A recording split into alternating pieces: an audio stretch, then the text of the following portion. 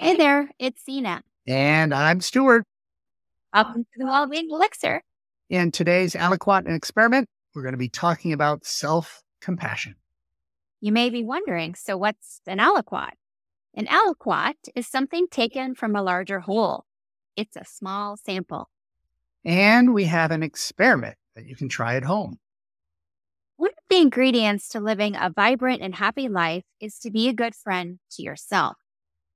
Many of us, particularly those who are high achievers, people who constantly strive to be the best personally and professionally, can be really hard on themselves.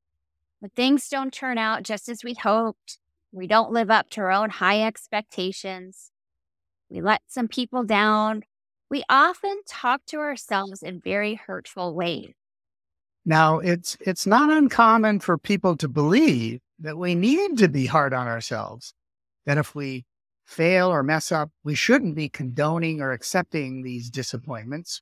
We need to be a harsh judge in our heads to set us straight, to motivate us, to get us back on track. We just can't let ourselves off the hook. But research tells us that harmful self-talk and self-bullying does not lead to better performance. In fact, the opposite is true. It often leads to self-blame, diminishes our self-confidence, and is associated with depression and other mental health concerns. So instead of being a harsh judge, we need to be more self-compassionate. Now, according to Kristen Neff, who is considered among the leading researchers in this field, self-compassion can be enhanced through kindness and self-talk, by recognizing our common humanity, and by observing our emotions in a non-judgmental way. To cultivate kinder self-talk, try to be your own best friend. What would you say to a friend who made a mistake? Maybe they didn't get the job they were hoping for, or they recently failed an exam. I'm sure you wouldn't use hurtful words or make a statement like, "You're such a loser." But sadly, that's what many of us do to ourselves with our own harsh self-talk. Instead, be gentle, softer. Recognize that the experience of failing is painful, and instead of getting angry with yourself, use a soothing, reassuring tone. Now, one of the things that helps me be more kind to myself is to recognize that we all have failings and shortcomings. We all are imperfect, and we all suffer losses. Whatever struggles I might be experiencing, well, they're not new in this world. It's not something that's happening to me alone. To fail, to struggle, to mess up, well, that's a universal human experience. And lastly, we can learn to be more self-compassionate by being more aware of our thoughts and emotions. This is where mindfulness can be so helpful.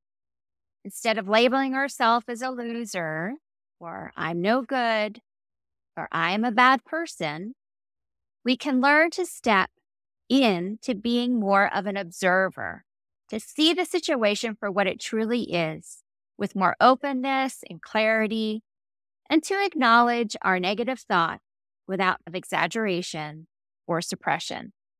Our goal is to adopt a receptive state of mind, recognizing when negative thoughts emerge and simply observing them in a non-judgmental manner. So how can we strengthen our ability to be self-compassionate? Well, here are a few things you can experiment with to grow self-kindness when you're under pressure in everyday situations. First, try to imagine a time when a close friend admitted to you that they were struggling in some way. Think about how did you respond, or what you said and the tone of your voice. Now visualize talking to yourself with the same kindness when you're struggling. Second, remind yourself that everyone struggles, that everyone messes up. This is a universal experience. You're not condoning anything. You're not being complacent. Gently challenge yourself to do better. And you can try to find the silver lining by asking yourself, what is the important lesson you're learning in this situation? How can you learn and grow from the experience? Use these feelings of disappointment to respond in a constructive way.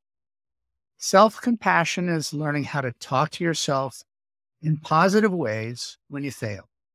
It's not about giving up or giving yourself permission to behave the same way in the future. It's about being warm and supportive so that you can become a better person. And finally, one way to become more compassionate to yourself and others is to engage in a loving kindness meditation. You could check out our guided meditations on our website, which includes a loving kindness meditation. Remember, building your mindfulness muscle can help you become more aware of your thoughts, to simply observe them and let them go. Aliquots and Experiments is produced by yours truly, Stuart Haynes. And Sina Hain. You can find more resources, yoga, and reflective essays on our website, the Wellbeing Elixir, as well as the Yoga Apothecary YouTube channel.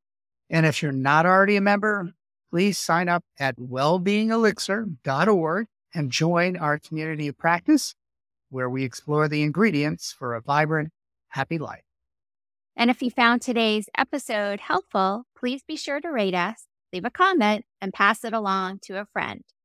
Namaste. Namaste.